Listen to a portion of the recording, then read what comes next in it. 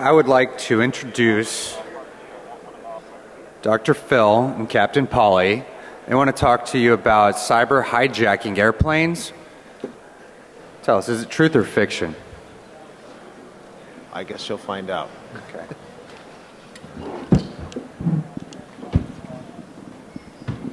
All right, guys.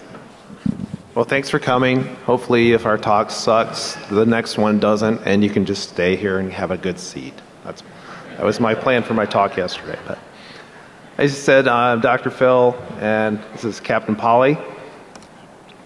Just a little bit, why this talk? Well, you know, there's a lot of people who have been talking about being able to take over planes remotely and such. And of course, when you say things like that, you get a lot of press. And so we just thought maybe it was time to investigate some of these things and look at them a little further. And it's okay to be scared, but if you're going to be scared because of reality, not because of some fiction, maybe some stuff that the media has made you think. All right, so just a little bit about me. Some of you may know me as a hardware hacker. Wrote a book, which I'm shamelessly plugging by putting my cover as a background for this slide. But anyway, but in addition to that, I also am an aviator. I have 12 aviation ratings. They're all current, including a commercial pilot, flight instructor, airplane mechanic, inspection authorization holder, avionics technician, a couple others.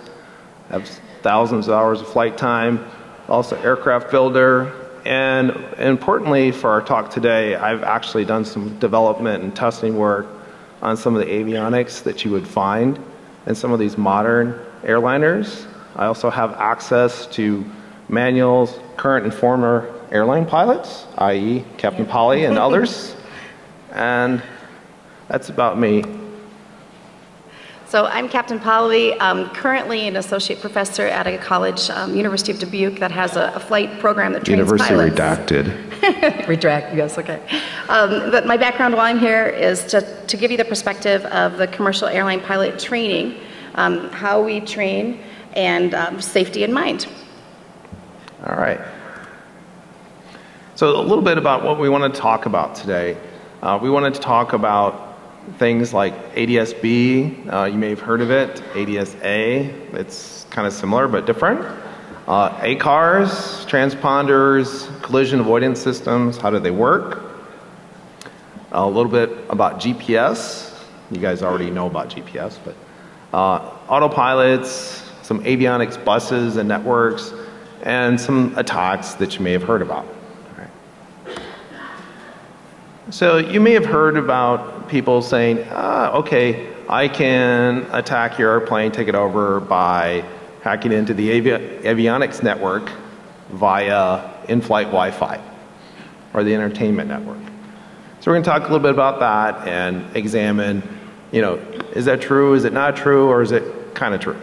We'll talk a little bit about ADS-B hacking, also talk about things like engine system monitors, ACARs, what it is, how you might be able to exploit it, etc.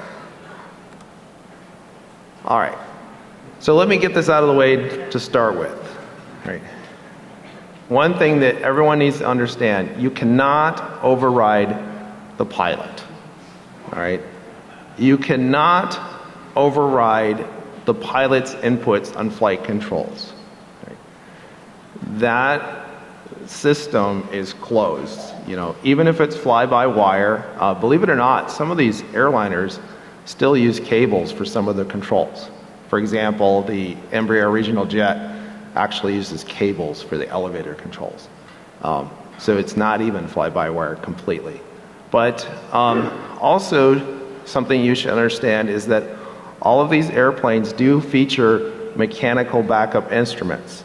Now, I'm not going to say that the pilots still know how to use them. I'm just going to say that they're there. All right? Nice. So, you can't really hack a mechanical altimeter or attitude indicator, et cetera, right?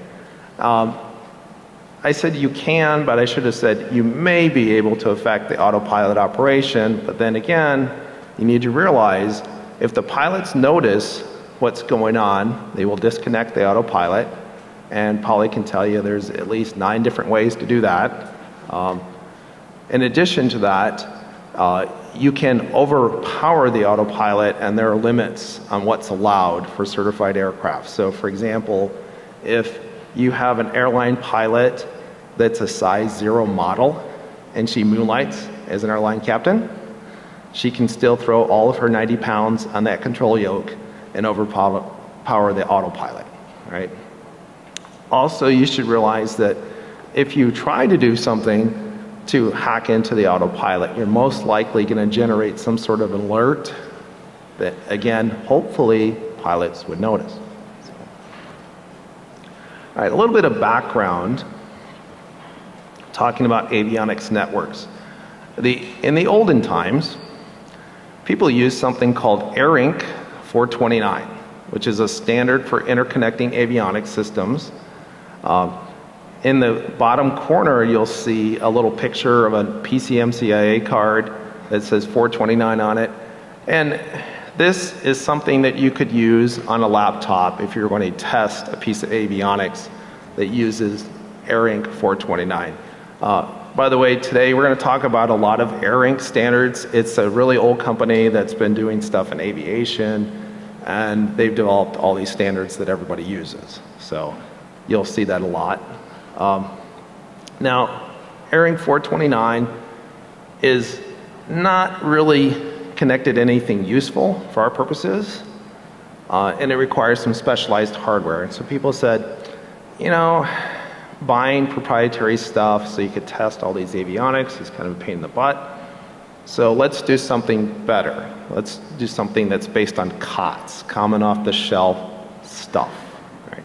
And that's where we get into our discussion of ARINC 664, which in certain airplanes, basically if it's an Airbus, they call it AFDX.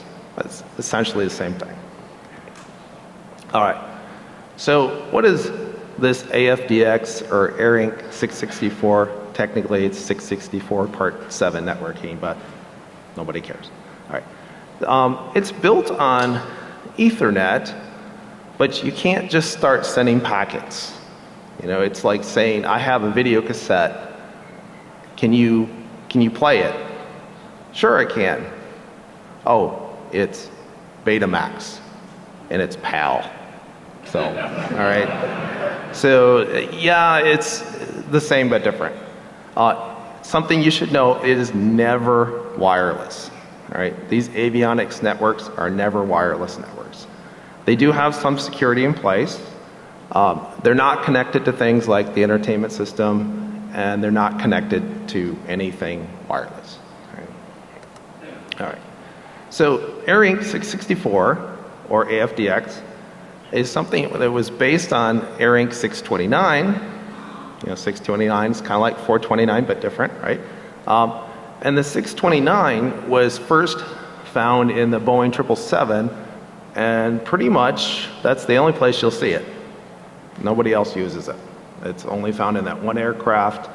Boeing's going on, like the 787, uses 664 instead. But as I said before, this allows you to use your nice common off-the-shelf components so that it's easier to find chips and things in order to build your avionics. Built on Ethernet, but not the same thing. One of the big differences that you'll find with this is that it uses 2 redundant channels, and we'll talk more about that in a bit. And also it assigns time slices to avoid collisions and to make things deterministic.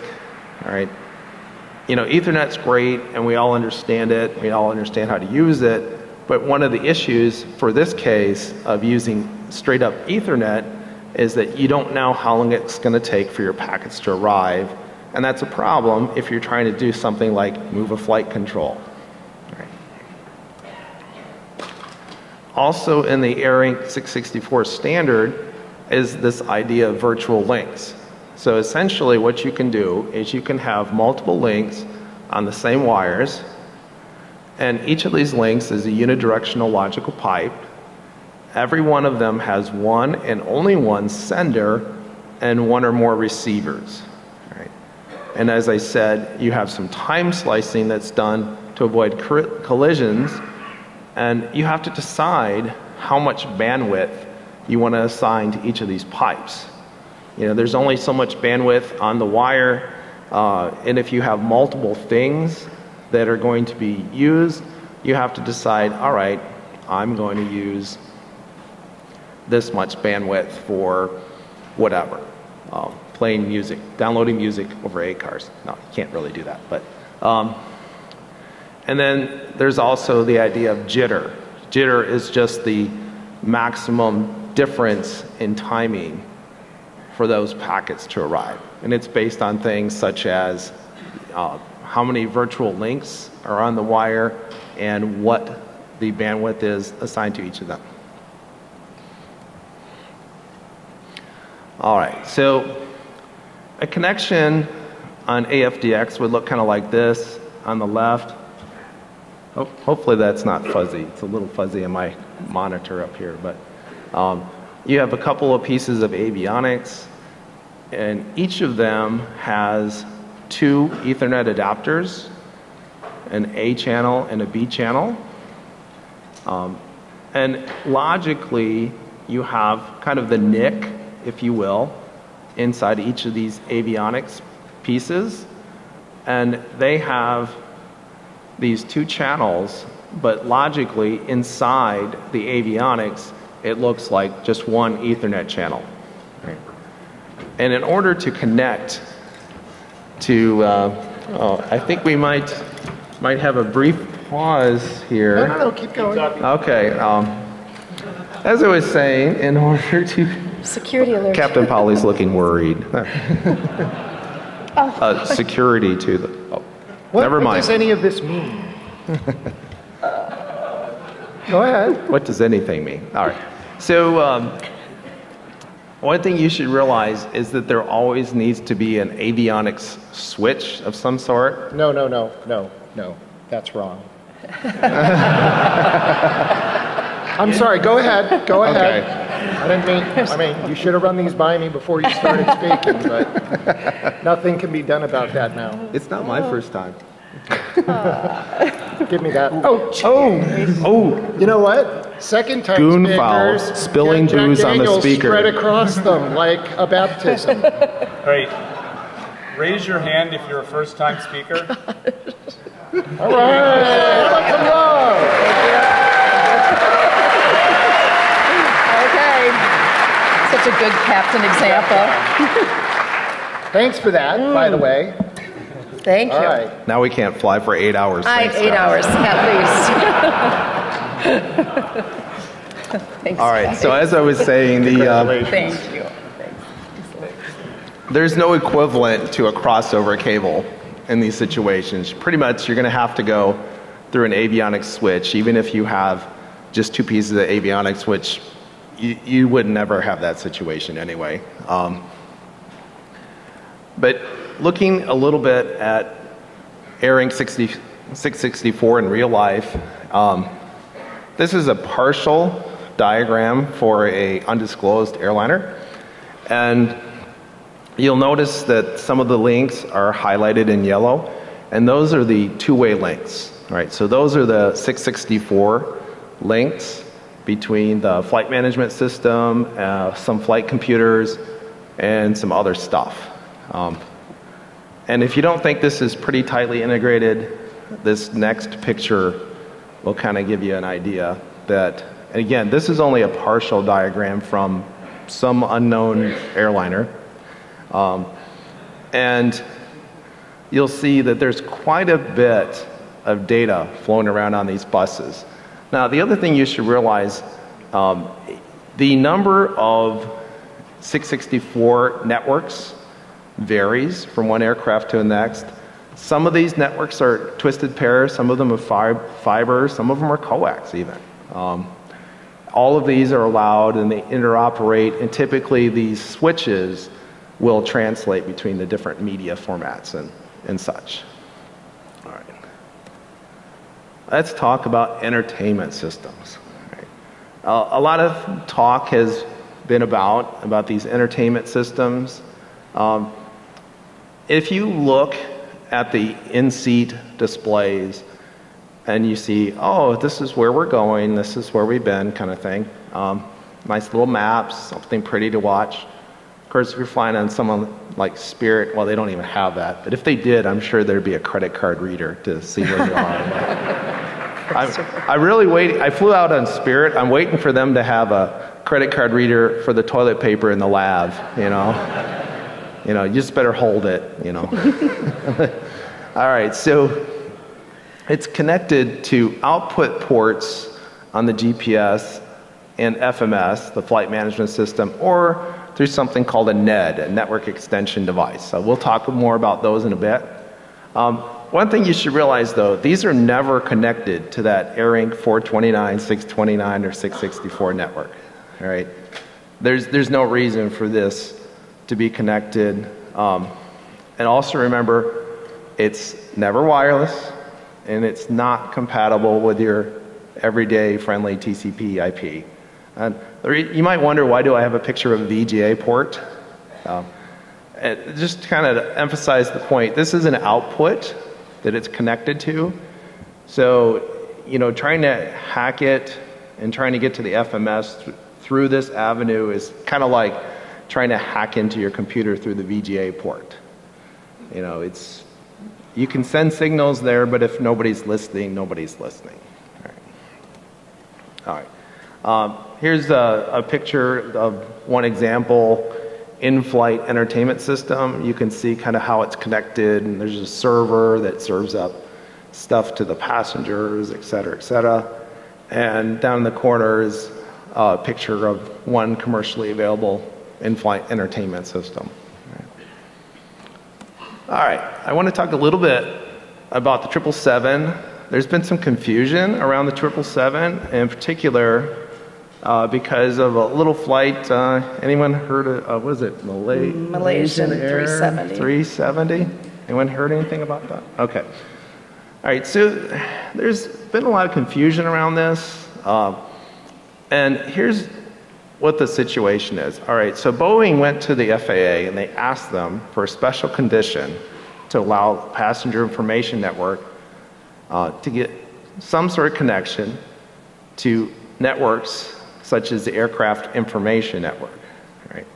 So in November of last year, FAA granted them a special condition which basically said, okay, you may now do this, that provided that they could use one of these NEDs, network extension devices, as long as they met certain conditions.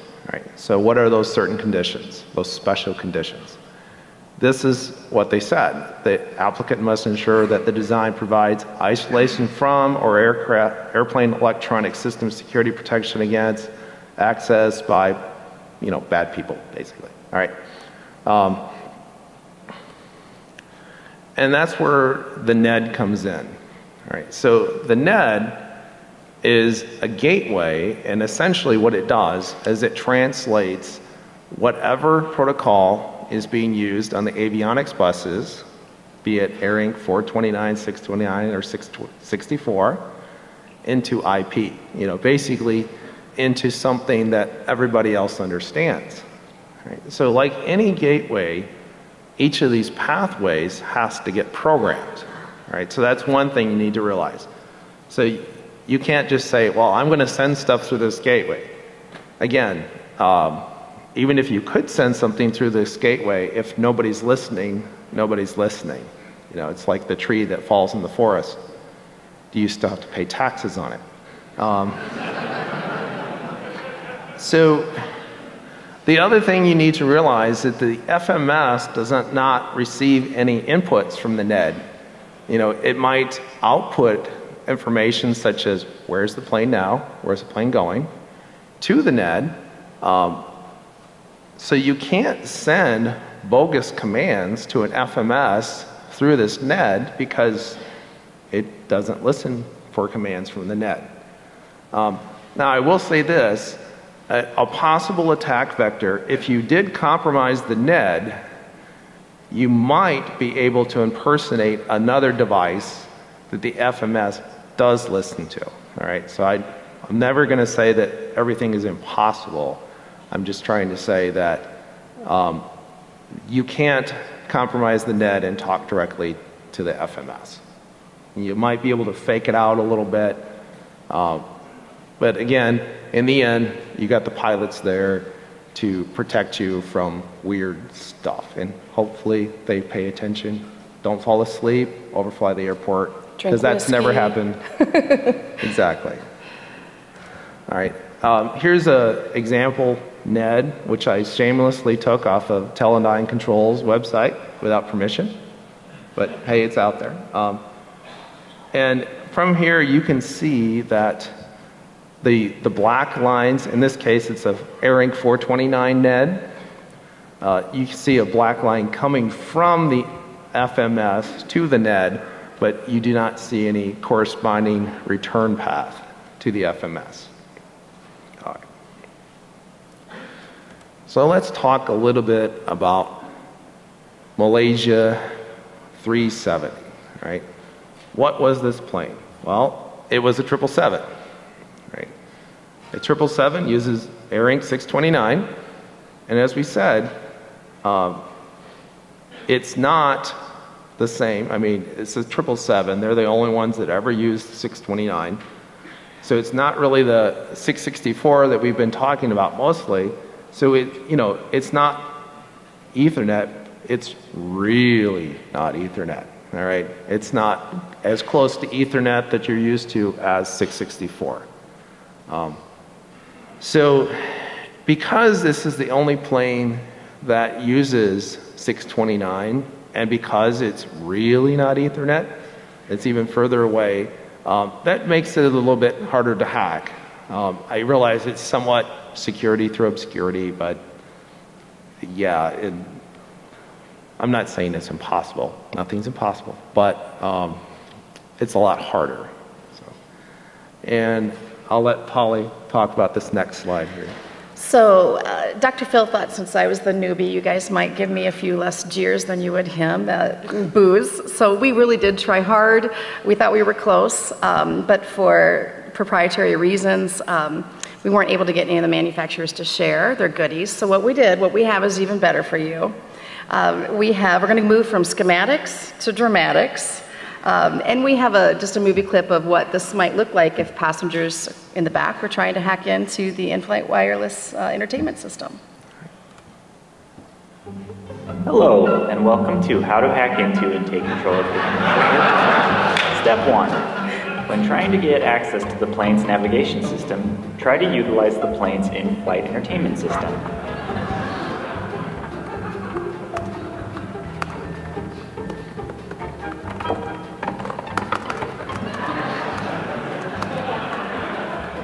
This is near to impossible, but with enough typing and counter buzzwords such as I'm in.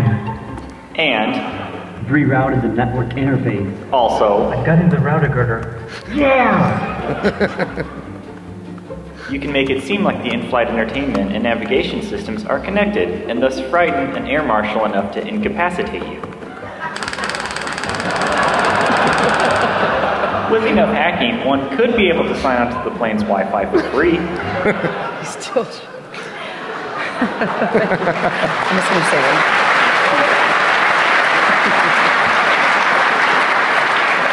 And just by the way, all the actors were pilots.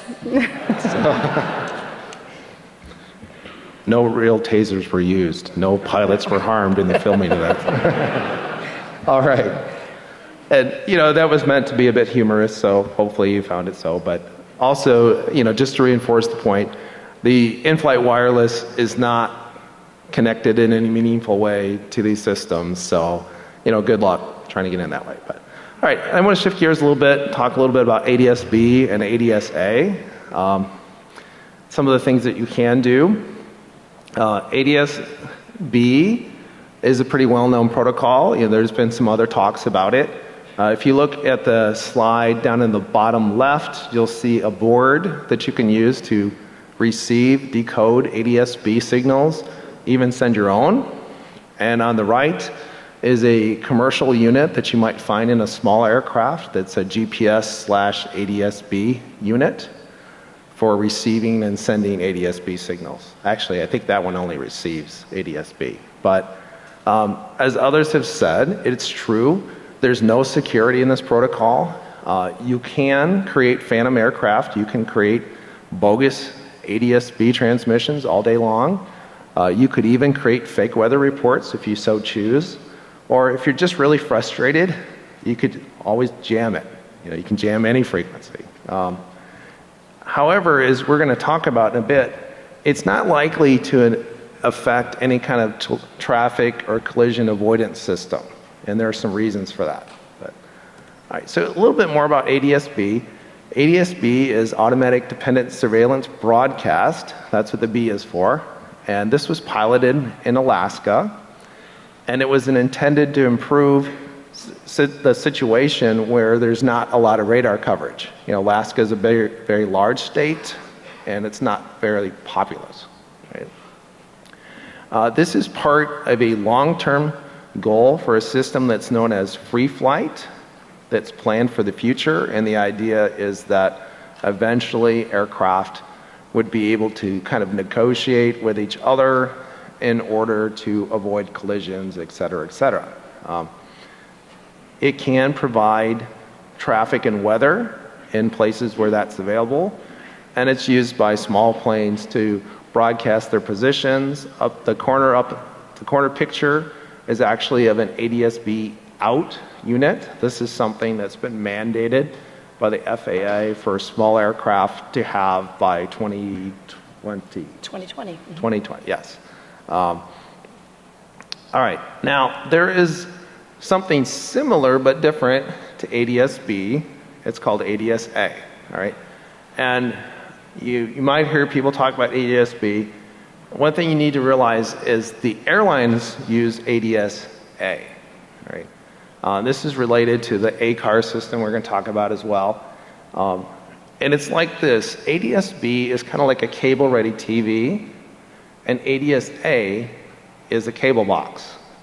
All right, it's addressable, so you can do things like pay-per-view movies for the cable box, but for ADS-A, it allows specific aircraft to send and receive messages, and it allows lower separation outside of radar coverage through a system called FANS, the Future Air Navigation System. And essentially what this means, if you look at an airliner that's flying over the ocean, in times past, the separation between airliners was fairly large because they're over the ocean and there's no radar coverage. With something like FANS reporting their position through ADS-A, which, by the way, is sometimes called ADS-C for, gosh, I just forgot what, but you can look it up. All right. It will report into the FAN system, and that allows them to be a little bit closer, which means more traffic going through, et cetera, et cetera. Another thing you should realize is that airliners use neither ADS-B or ADS-A for collision avoidance.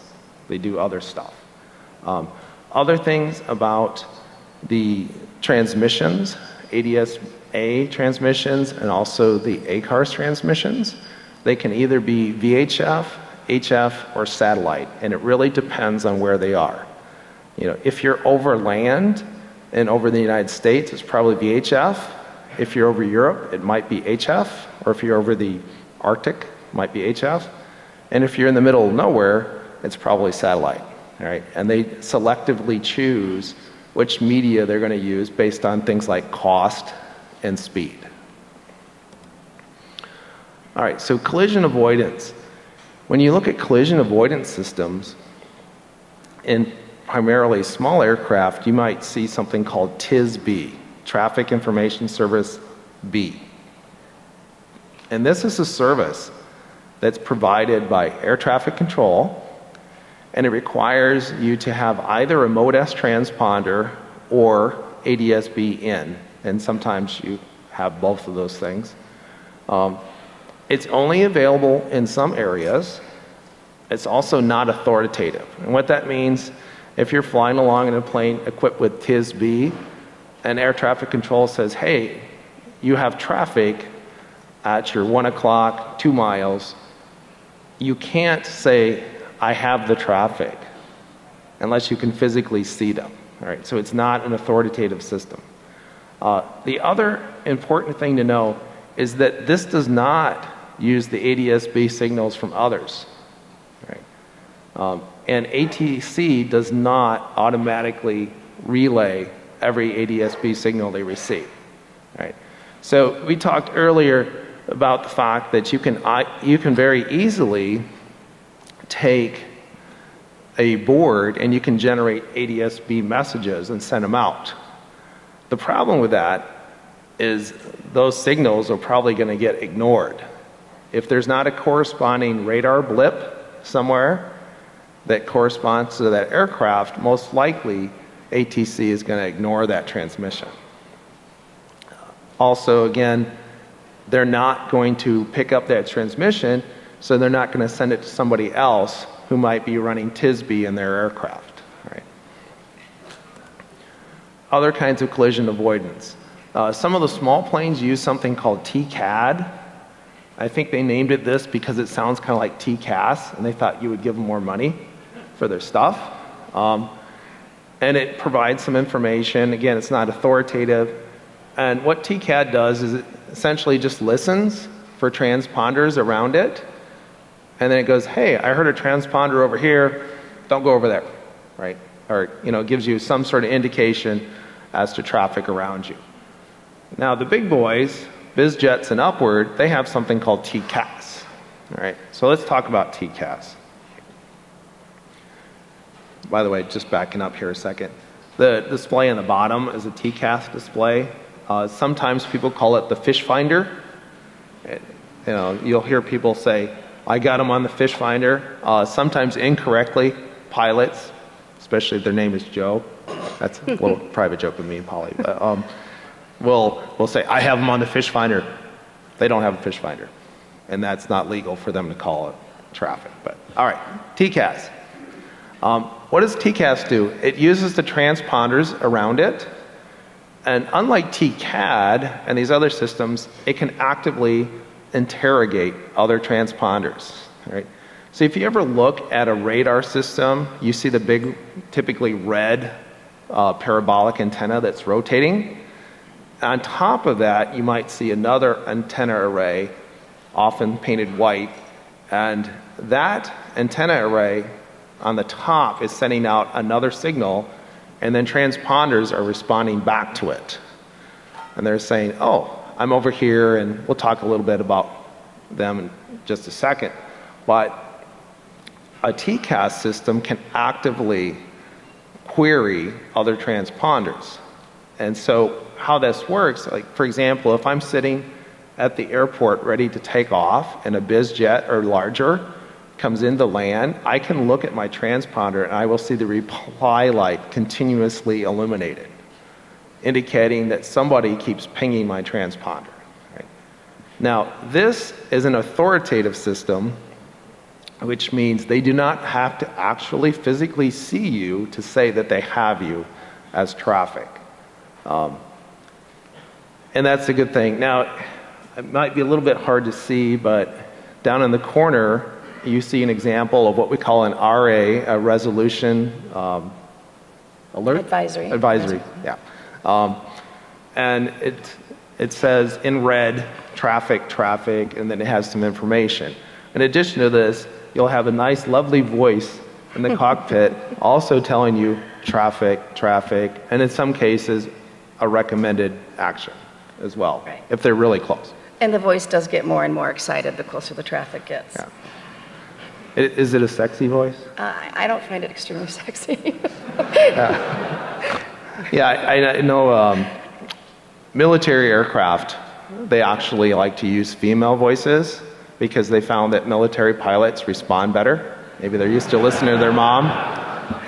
So one of my friends did some work on an undisclosed fighter plane, and he did some work on the system known as Bitching Betty. And Bitching Betty would just tell you all about your fuel situation and how you needed to go back before you ran out of gas and land in the ocean. All right, so transponders. Here I got a couple of examples. Up on the top is an example transponder off of a Boeing, I think 737, but don't quote me. And in the bottom we have a couple of general aviation transponders. On the left we have a nice one from Garmin with a digital display. And if any of you are pilots in the room, you've probably seen the old school ones with the little twisty knobs on the right. All right. And these have different modes of operation. The most basic mode is called Mode A. And in Mode A, what happens is it will send out a ping and you'll respond and you'll give them that code on the front. By the way, they actually are the only people that I know of that use octal. So that's an octal system. So each of those numbers goes up to 7. So it's a 4096 code transponder. All right, so there's also the ability to send your altitude, which is what we call Mode C, and then there's Mode S, which is the selective system. The other thing you should know is that airliners have at least 2 of these by regulation. They must. And I'll turn it over to Polly here. Okay, so this next clip is just going to show you that attacking ADS-B may possibly be harassing, but I'm going to let it speak for itself here. Force the plane to reroute to another location, or at least harass the flight crew. Simply have your pilot friends fly multiple planes in front, behind, and around the plane you would like. Have said planes send thief transponder signals to the hijacked plane and force it to react to resolution advisories. The crew may possibly reroute to another location.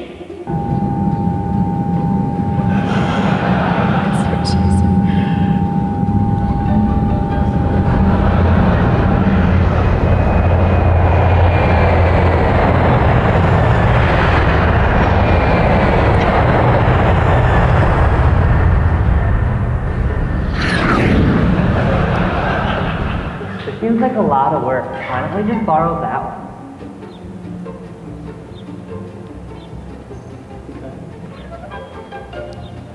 In actuality, here's what would happen. ADS-B attack. Initiated.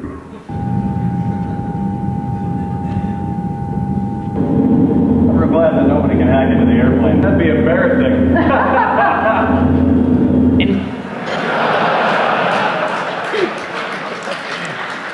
All right, so technically that was 2 kinds of attacks.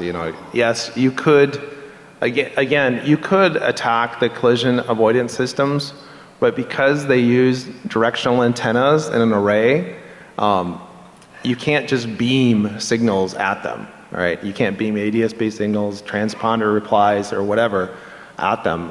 You would have to beam signals from multiple directions, and it'd be fairly complicated. And if the plane that you're trying to target is a lot faster than your friend's planes, it's going to be pretty challenging. Like the Lego plane would have a really hard time keeping on. Well, I don't know. Yeah. Luke Skywalker's got R2-D2 helping him out, though. Good point. So, maybe he'd be okay. All right. And kind of our last topic, we're going to talk a little bit about ACARs and such, but engine systems, again, engine monitors and such might be hooked up to this ACAR system. And you may have heard things about the 370 flight, people saying, well, there were these pings, right? These pings that were coming on after the plane had disappeared. And I believe what they're probably talking about are these ACARS messages. And the way that this is normally set up, a lot of the systems in the plane will send messages back home either to the manufacturer and or the airlines, just giving them status information. By the way, there's also some boring stuff that comes across ACARS like, hey, the lab's broken, stuff like that. Stop by company for a drug test after you land. That's another one, yeah. Yeah, that's not a fun one. And especially if you just had a shot. A shot at, yeah, it'd be bad. But, all right, so some engine control systems, people have talked about, well, could I hack into the engine control systems? One thing you need to realize about the engine control systems is that all of them have a purely mechanical backup, and in most cases, the controls themselves are actually mechanical, with an electronic system that's used to trim it. This is kind of a general theme in aviation, and that we always like to have things that are safe, not necessarily the most efficient. So the idea is that if the electronic system were to fail, the engines continue to operate, just not with perhaps maximum efficiency. All right, so ACARS is a system that's used to send messages to and from the ground. It can be to and from people or systems, and it's used to send things like weather information, delays, updated flight plans, maintenance information, as we just said. And here in the pictures, you see a display with an ACARS message, and then there's always a printer, like a little ticker tape. So if you look at the bottom picture in the corner, you'll notice a little printer between the pilots that will print out all these ACARS messages that come along. Now, you could create a bogus flight plan update. You could create bogus weather. I know that there was a talk recently, last couple days, talking about some SATCOM systems that have some vulnerabilities, and those surely exist, and it is certainly true that you could send out bogus ACARS messages. The real question that you have to answer is what will happen as a result of those messages, and we'll talk about that here in just a second. And in my opinion, I'd say that it's not a very practical way to take over an airplane. And here, in the picture, you just have an engine display from an airliner, and what you'll notice, again, there's an output of status information, and the period varies depending on the system and the aircraft, but say every hour or so might be typical information that's sent when it comes to status information on the engines and such. And then when they're on the ground, there's additional information that can be downloaded for more maintenance purposes. So cybersecurity experts and airline pilots have very much in common threat mitigation. There's multiple levels of safety, and one that you're about to see here. Every airline flight that's in progress has a company dispatcher that's behind them that they can communicate with. And pilots are supposed to ask themselves, does this seem reasonable? Does this make sense? They do a gut check. So the video you're going to watch... She must have had a big shot because she just went the wrong way in the press. Yeah.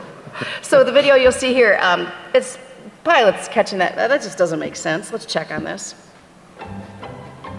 From the ground, one may be able to take control of the flight's ACARS message, where a crew receives flight plan modifications and ATC clearances.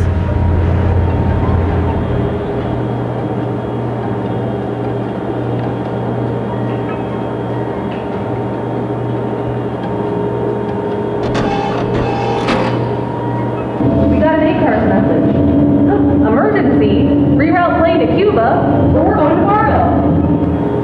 Make sure to send the orders to a pilot who doesn't verify the change in flight plan. I don't know about that. We better verify that with company. Hey company, this is 2734. Can you just confirm, we just got an ACARS message saying we need a reroute to Cuba? No, that is incorrect. Please stay on course. Alright, roger that. We'll just continue on course to Fargo. In conclusion, hijacking an airplane is very serious and highly illegal, and requires a specific set of circumstances that are very, very difficult to arrange. There'll be no cigars today, right? Yeah.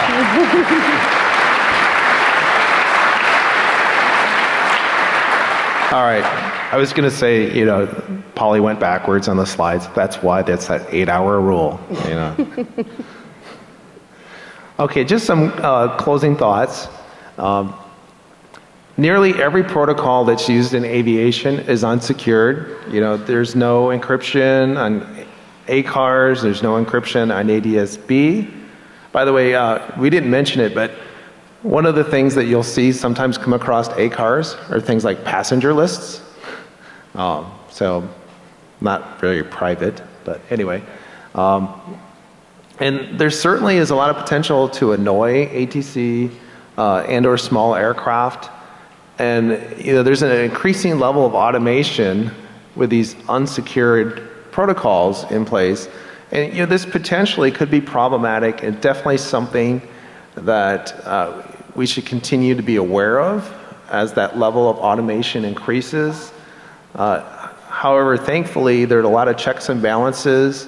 In the case of airlines, we have 2 pilots on every aircraft. So we have 2 humans kind of in the mix that will hopefully keep us safe. And, for now, I think we're pretty safe. I feel pretty safe flying airliners. I don't have a problem flying them, taking my children, etc. Anyway, if you have any questions, come see us later. Hit us up on Twitter. I'm just P. Polstra. I'm not very inventive. And Captain Polly. So thanks a lot. Thank you.